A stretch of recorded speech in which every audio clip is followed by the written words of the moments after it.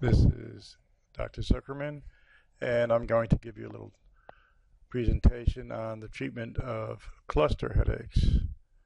Now, as a reminder, cluster headaches tend to occur in younger men, and they are usually unilateral, a lot of times in the retroorbital area, and are associated with autonomic nervous system involvement on that side. So that might be tearing, a nasal discharge, swelling around the eye, redness of the eye, sweating of the forehead, any one of those. And a lot of times, interestingly enough, it tends to occur at about the same time every day.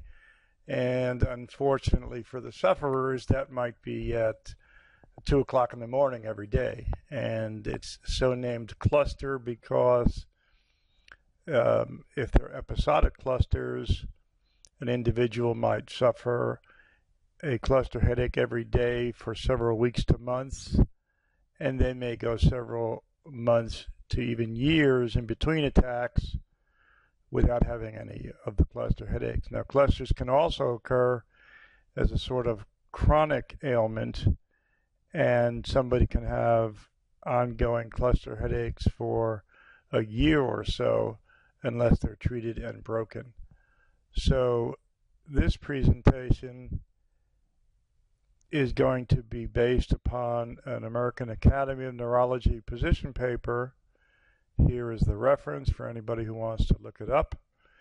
And this study looked for double-blinded, randomized controlled trials and evaluated the strength of those studies and made recommendations regarding the treatment of cluster headaches based on these proven regimens.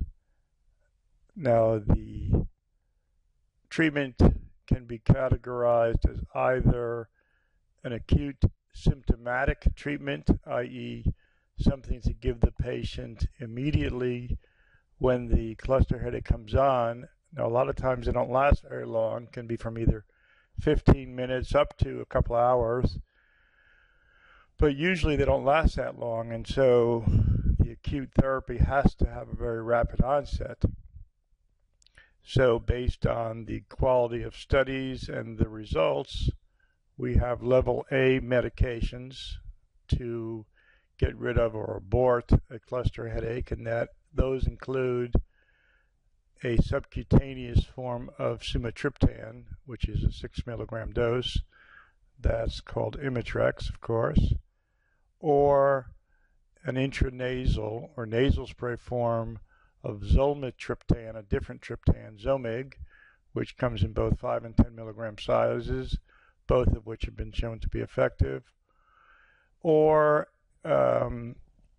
you can administer 100% oxygen at either 6 liters a minute or 12 liters a minute, and administer that for about 15 minutes. And that has also been proven to show a good deal of effectiveness to get rid of the acute cluster attack. Now, level B treatments include actually the same medications, but a nasal spray form of the sumatriptan or an oral form of the zolmitriptan, whereas level C studies have shown other compounds might be effective, certainly not as effective based on the study information as level A or B, but may be more attractive to some patients. For example, intranasal cocaine, 10%, can get rid of an attack, probably an attack of anything, or intranasal lidocaine, or a compound called an octreotide. So those are the effective ways to get rid of a cluster headache. How do you try and prevent them from happening? So reducing their frequency. Well, these are the so-called preventative medications for cluster headaches, and evidence is not as strong as it is for the abortive types. So there are no level A medications. Level B, we have an intranasal form of a capsaicin containing product, or the administration of steroid injections into the suboccipital area. Now, the level C medications are actually more recognizable, such as verapamil and lithium. And there's also evidence, level C strength, of melatonin. Now, the recommended medication for prevention of clusters is in fact verapamil, though that's based a lot more on clinical experience than it is on the study results. And of course, the absence of proof doesn't prove the absence of effectiveness, or whatever that phrase is supposed to be. In other words, there simply may not be studies to prove that it's beneficial, but they are. Now, take a second and look at those doses. For verapamil, 360 milligrams, that's a very high dose, and you can't start the patient out on that medication level immediately. So it takes a while to build up to that level. Now, we used to use a serotonin antagonist, methotrexate, but that's not advisable these days for a couple of reasons. Number one, it's not available in this country. Number two, there are no studies proving its effectiveness. Number three, its side effect profile includes retroperitoneal and pulmonary fibrosis, so it requires discontinuation of the medication after 5 months, and you have to give a month of a so-called medication vacation so as to reduce the likelihood of that happening. So we don't use it anymore, in addition to the fact that if you do use this medicine, it's contraindicated to use either a triptan or a dihydroergotamine containing compound. So we don't use it anymore, but I had to mention it.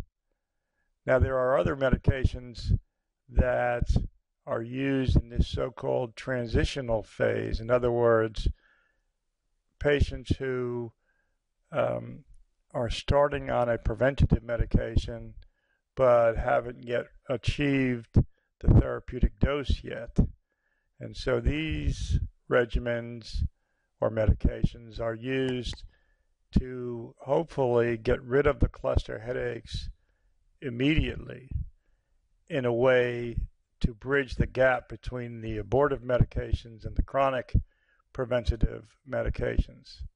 So these are called transitional therapy, and a very popular regimen is to use oral steroids, starting out at 60 milligrams a day for 3 days, and then reducing the dose by 10 milligrams every 3 days. So that would give a total of 18 days of prednisone. Other medications in this so-called transitional category would include a dihydroergotamine injection or an ergotamine-containing oral medication. And since none of these medications have been subjected to randomized controlled trials, we don't really know how long these other medications should be given. And again, the suboccipital steroid injections probably should be considered as part of this category.